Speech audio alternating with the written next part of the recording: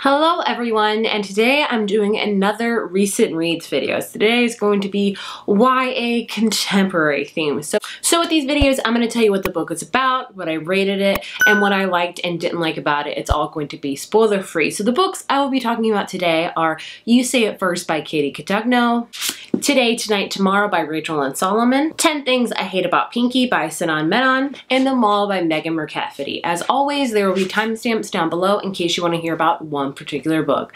Let's get into it because I have a lot of feelings about a lot of these books. So the first book is You Say It First by Katie Cotugno. I read this on Overdrive from my library, which I highly recommend you do. Overdrive is an amazing app, but this is her latest one. I have read every single one of Katie Cotugno's books before, and I have such a not love with her books. I really enjoy her earlier ones, such as How to Love, which is right here, in 99 Days, and I'm not a big fan of her latest ones, such as Fireworks and Top 10.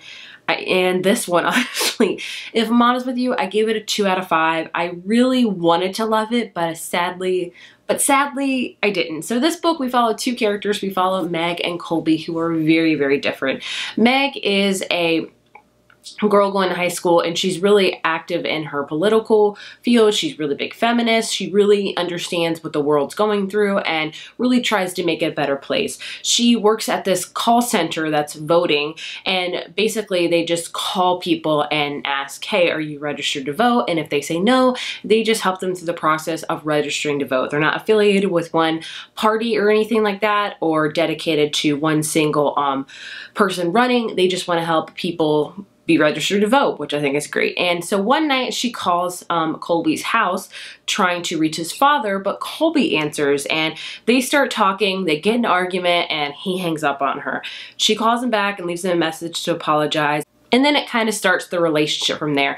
They start calling each other, they start texting, because I believe she lives in, oh goodness, I think she lives in Pennsylvania and he lives in Ohio, somewhere around there. They live like 8 hours from each other, and they begin a relationship, a long distance one.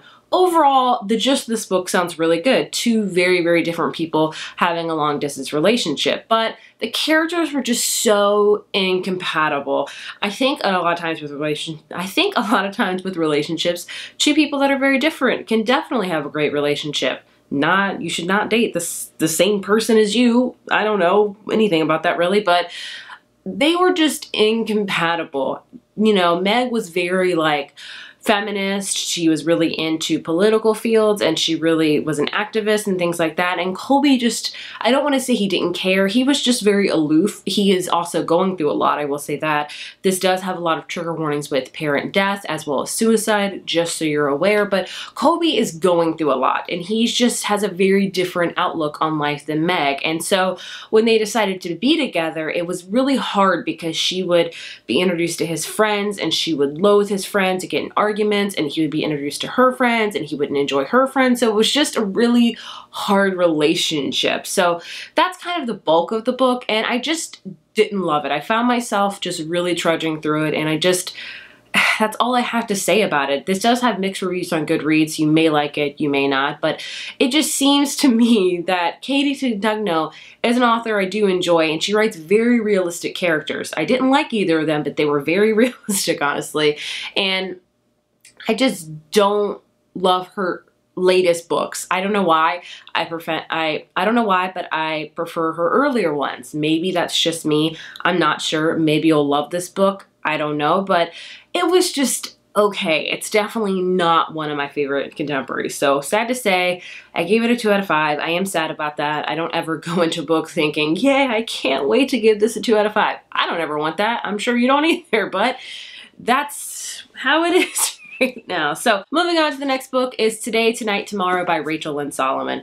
I adored this book. So this is her third book. I've read all three. Her first two books, You'll Miss Me When I'm Gone, and I forget the second one. What was the name of it? I forget. But they're both very hard-hitting, kind of intense books. They have bittersweet endings. They're heavier, if you will. So when I heard she was going to release this one that is very much more lighthearted, very much more romance heavy, I was very excited for it, and I have to say, I loved it. I gave it a 5 out of 5. I was obsessed with the characters. I wanted more of it. In this book, we follow a character named Rowan. She is a senior in high school, and she has this arch nemesis named Neil. They have always been competing ever since the beginning of high school.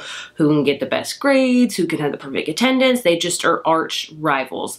And basically, this takes place on like the last day of school where they are finally going to learn who is going to be deemed valedictorian, and it's not spoiling anything because it's on the back that Neil wins. And so she's very upset about this, so she decides to like have one last like contest of like arch nemesis, arch rival, whatever you want to call it, through this game House. So their senior class has this game called Howl every single year, and it's like a mixture of like tag and scavenger hunt all throughout Seattle because this book takes place in Seattle. So her and Neil decide, you know, whoever wins this is gonna be the best or whatever. And this book takes place within 24 hours from the beginning to Rowan wakes up to the end of her last day of her senior year and this game Howl. And it was just such a fun book. Going through Seattle, they had to find different places. Her and Neil actually end up teaming up together, which surprises her. And of course, feelings emerge. It's definitely a hate to love romance, and I really loved it. This gave me such strong 10 Things I Hate About You vibes because that is my favorite movie. We all know this, but that also takes place in Seattle, and so I could see a lot. They even reference the movie in the book, and I was like, yes. But this is just such a fun book. If you were looking for a great, like, enemies to lovers, takes place in like 24 hours and it's a fun book, this is perfect for that. It made me smile throughout the entirety of it. And as always, Rachel Lynn Solomon weaves Jewish faith into her books. I believe she is of the Jewish faith. I don't know if I'm correct in that, but all of her books have characters that are Jewish, and I really enjoy reading about that because I don't know nearly enough as I want to. So whenever she writes about it, I love it because I get to learn more, and I really like doing that. So Rowan also is a character that loves romance books, and she wants to write her own romance novels, and everyone kind of laughs and scoffs at her about reading romance books, and she never confides into anybody that she's writing one. And I really love that because I think a lot of times in the book world, romance does get looked down upon, but I think it's becoming more like open now with romance, and I think that's great because I love romance and I'm definitely still a new person into that world, but I love that she loved romance novels. Like, it was just great. Neil was also a great character as well. We get to learn more about him, and I could gush about this book on and on. I love Rachel Lynn Solomon, and I think this book's really gonna blow up, which I'm really excited about because her first two books I think people know about and have read, but it didn't get enough buzz in my opinion, and I've loved her ever since she released her first book because gosh, that made me cry. But I am excited for this one. I think it's going to be a big release, and I'm excited for her because I adored it. 5 out of 5. Highly recommend if you're looking for a fun time. Next up, we have 10 Things I Hate About Pinky by Sidon Menon. This is the third book in her When Dimple Met Rishi series. So this is a YA series that you can read out of order. You can only read one out of. They're not necessarily pertinent to read, but I do recommend it because they have intertwining characters all throughout them. So in this book, we follow Pinky and Samir. So Pinky and Samir were in the previous novel, There's Something About Sweetie, and in this book, they decide to fake date. Pinky is very much going against her parents' conservative ways. She likes to dye her hair. She likes to be an activist. She likes, you know, doing different things. She just really loves to rebel against her parents. And then we have Samir, who is completely different from that. He is very close to his mom, and he does everything, you know, according to the rules, and he wants to be a lawyer, which Pinky's mom is, and it's just, they're very, very different. And basically, they decide to fake date to appease Pinky's parents, and Samir gets an internship out of it. And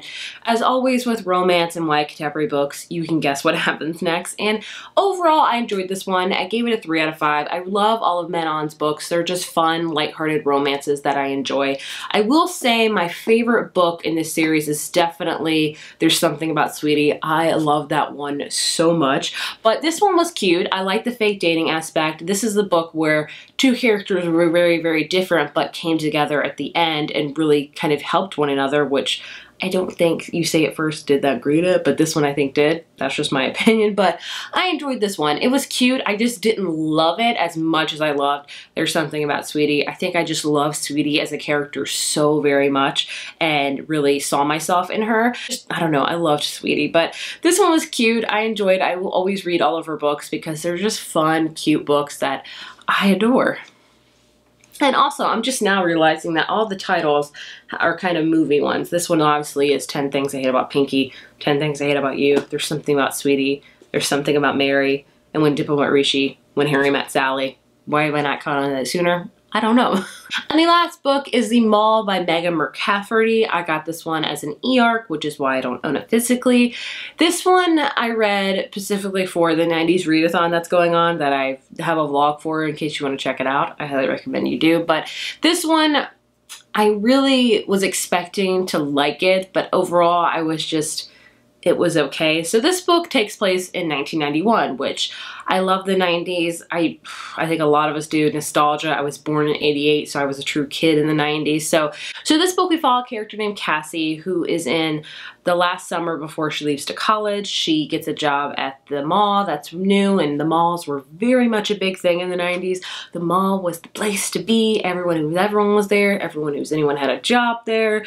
And so basically she's really excited because she's going to be working at America's Best Cookie with her boyfriend. And she's just really excited because they're going to go to college like within 30 minutes of each other. And basically at the very beginning of the book, she learns that he breaks up with her because he's been cheating on her and she can't work at the same place as him, obviously. And she's just very distraught. So she ends up getting a job at this clothing store named Bella Rosa in the mall as well that her ex-best friend's mom owns and runs. And so she has to work with like her ex-best friend. And basically this is just a book about the mall.